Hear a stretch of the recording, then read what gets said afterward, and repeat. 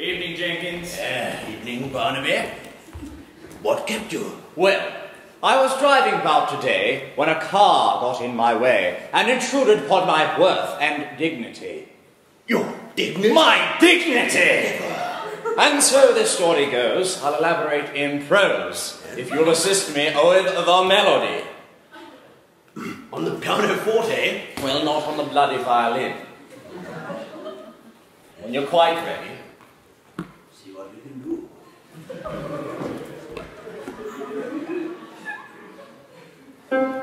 I signaled my appeal to the man behind the wheel, with my middle digits pointed up to heaven. His tires screeched rather loudly as he stopped and leapt out proudly, and before me stood a giant of 6'7". Indeed. So I opened up my door and took my rifle from the floor and lined it up squarely with his cock. And as he stood there trembling, I found myself remembering the poor old chap I'd shot the week before. Chap in the Range Rover. Oh, ghastly thing, simply ghastly. And as his fears arose, the tears dripped down his nose, and a smile did make its way across my face.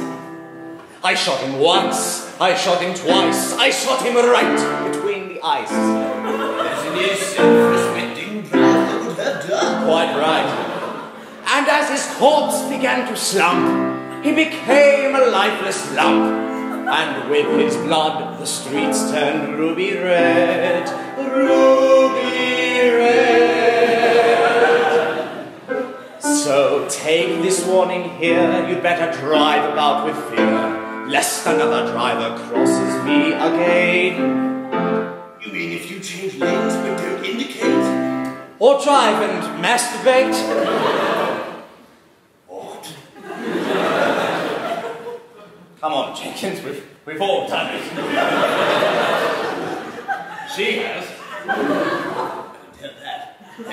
We've all done it. We don't talk about it. All right, well, if you do, you'll find yourself squarely in my sights. But to all good driving folk, my wrath will not provoke, unless you cut me off and then you're fucked. But you don't discriminate. All bad drivers you do hate. Yes, I've killed the old, the pregnant, and the poor. The poor. Always the poor, my good man. You are.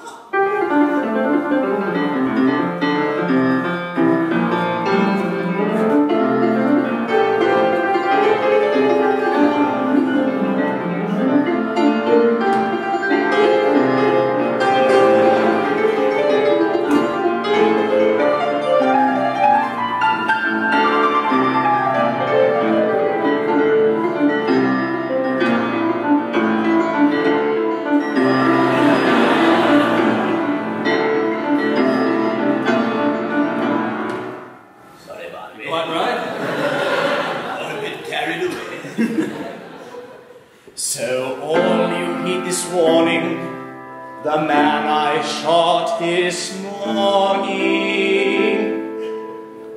could easily have been each one of you.